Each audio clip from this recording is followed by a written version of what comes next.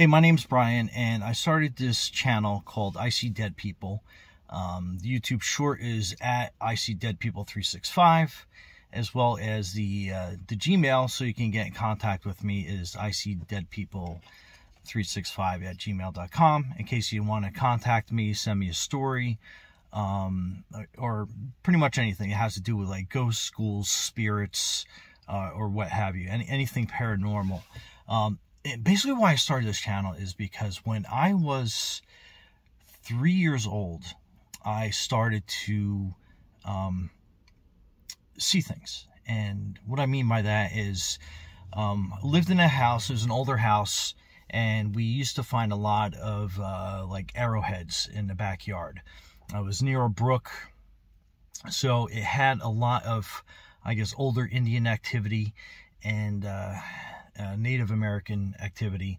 So to kind of go into that a little bit further, we had it was an old well in the basement, and I remember being a young boy and just like hearing things coming from that well. And it wasn't just like a sump pump sound or a pump sound or anything else. I would actually kind of like hear voices, basically kind of like calling out to me, like they knew me. Then to kind of like expand upon that further, being a 3-year-old, I vaguely remember being like in a crib and looking outside the back window and just like seeing like people in the backyard, which was kind of strange, but not strange, because I guess when you're 3 and 4 years old, you're still developing. So I really didn't realize that I was seeing things that weren't per se normal to most people. And to make matters even more interesting is my bedroom was next to my parents' bedroom, so it was like I was right next door to them, but my bedroom had an entrance to the attic. Everybody knows strange things always happen in attics and basements and everything else, but I ended up having what I thought was a real friend, but people called imaginary, a friend named Gomer. Gomer. And it was kind of weird. Like I would see him, I believe it was a young boy as well as I was. I would see him sometimes I wouldn't, but we would play for hours in the attic. Now you would think that would be like an imaginary friend, but it just to give some real things towards that. He would tell me about different things that were in the attic that he had discovered. Every family has boxes and stuff in storage up in the attic, but he would actually tell me where things were. And it was kind of weird. It was very, looking back on it now, and memories that I've passed down through the years, since I'm over 50 now. And I felt it was time to kind of share some of these stories. So these were things that I would take out and I would play with, and my dad would find them and be like, "Hey, where'd you get this?" And it wasn't through discovery, because I would actually be led by Gomer to certain boxes, and there would be different items in there to play with and everything else. And being 3 years old, it was kind of weird. I actually had a situation where Gomer led me to a box of one of my dad's old Playboys.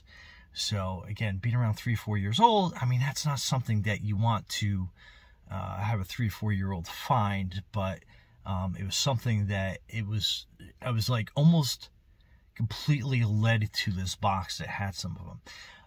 Now, being a young boy, I inherently knew, obviously, there was something wrong with, flipping through the magazines and stuff. So it's not something that, became habitual or anything. It was kind of like a one-time thing where, Gomer led me to the box. I opened it, discovered them, and I was like, okay, I probably shouldn't be looking at these things. So it was good that there was a good moral compass kind of instilled in me at a young age. My mother was Roman Catholic, so, we attended church on a regular basis. And so, yeah, I thought it was kind of perfectly normal to have Gomer as a friend of mine as a young boy. And the only time I really realized it was weird is when I started going to school and interacting with other children, that some of the stuff was kind of not normal. It was kind of weird. And again, morally, I knew it was not something that I should openly discuss with other children. I knew it was kind of like, I guess if you want to see, like a taboo subject. So I just, like, I never talked about it at all. So it was weird. Gomer was my I guess friend, you can call it, for a number of years while I was living at that house.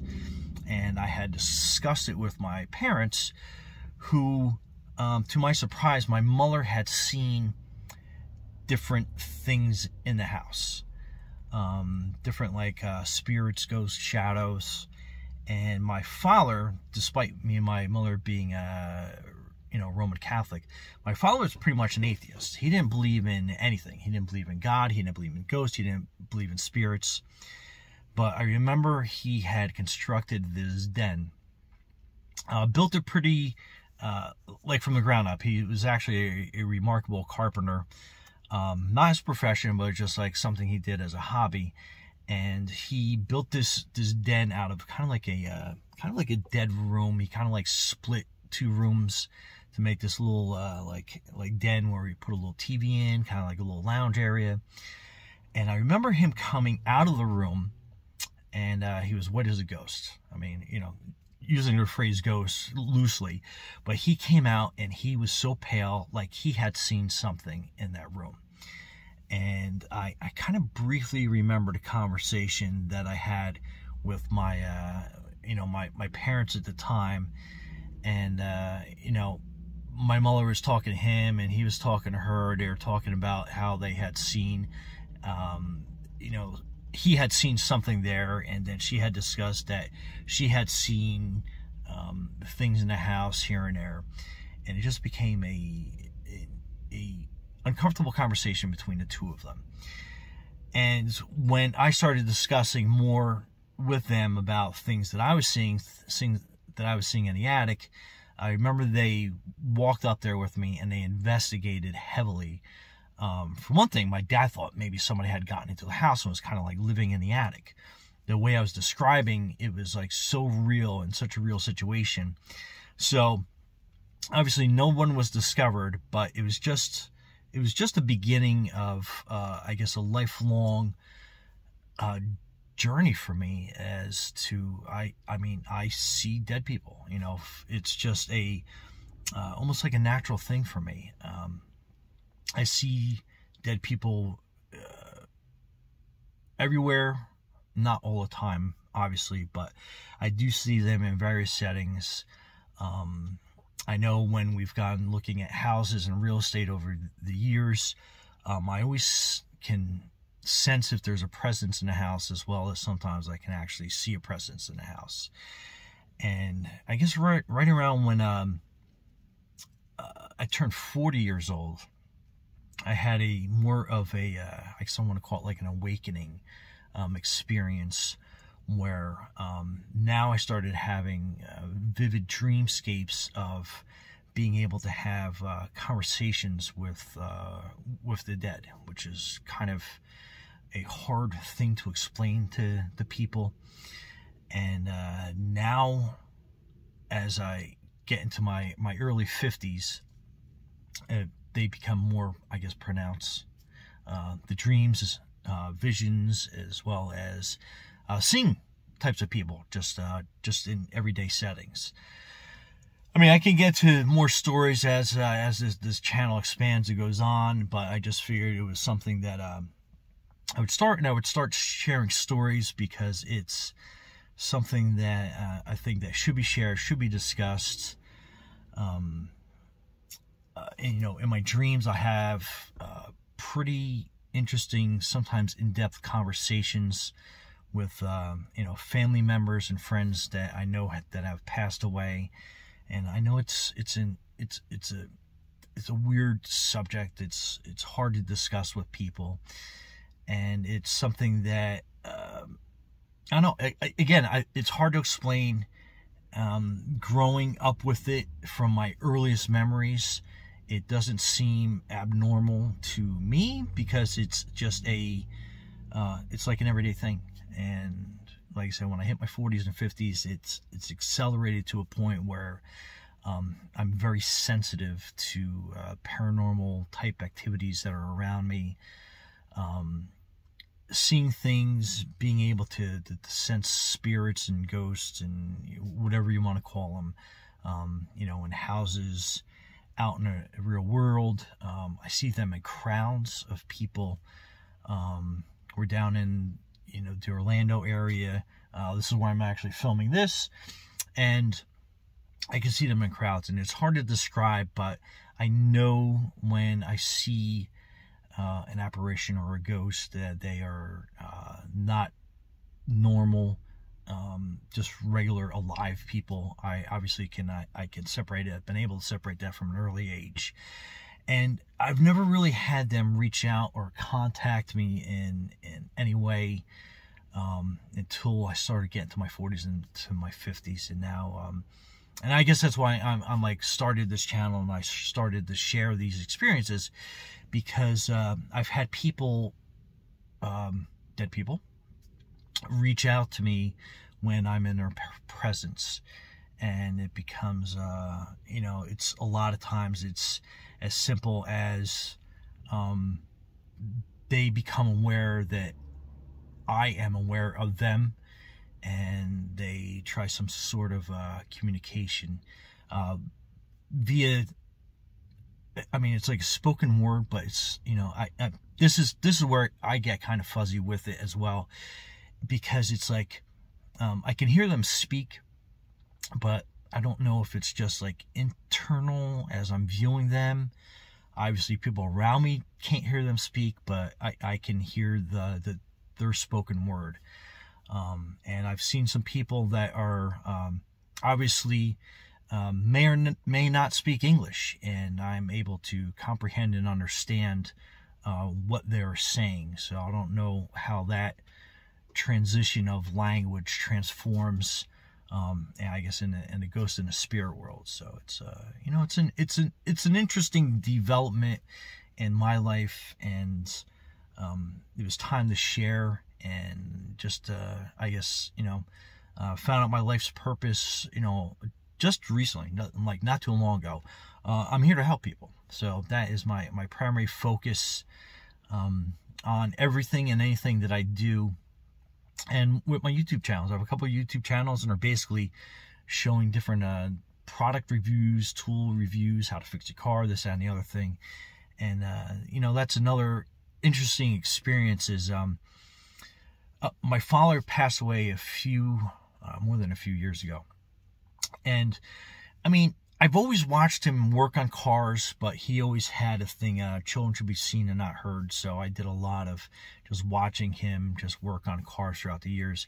And again, his primary profession was he was a researcher, and he developed different plastic type products. So like, he wasn't a car mechanic, he wasn't a carpenter, he was definitely a guy. He did a lot of different things. So I guess there was a certain amount of I call it osmosis, absorption through the skin, of just watching him fix and work on houses and vehicles and everything else, that somehow I knew how to do all this stuff, but I didn't know how to do this stuff. Never really worked on my cars, never really did any woodworking, but as soon as my father passed, I started getting these visions and these, I guess, revelations on how to fix almost anything, how to build almost anything out of wood and woodworking. And I really didn't own any good tools until he passed, and then I started buying different tools, woodworking tools, mechanic tools, everything else. And it was just like, I just knew how to use them. But not only how to use them, but how to use them competently, and with woodworking in great detail. And that wasn't something that could be explained. Can you get all that from watching somebody over the years? I guess you probably could. But the way that I would get these things. Like I rebuilt a bathroom from the floor up, cabinets, you know, a mirror, the whole 9 yards. I do have some YouTubes on that, so you can check that stuff out.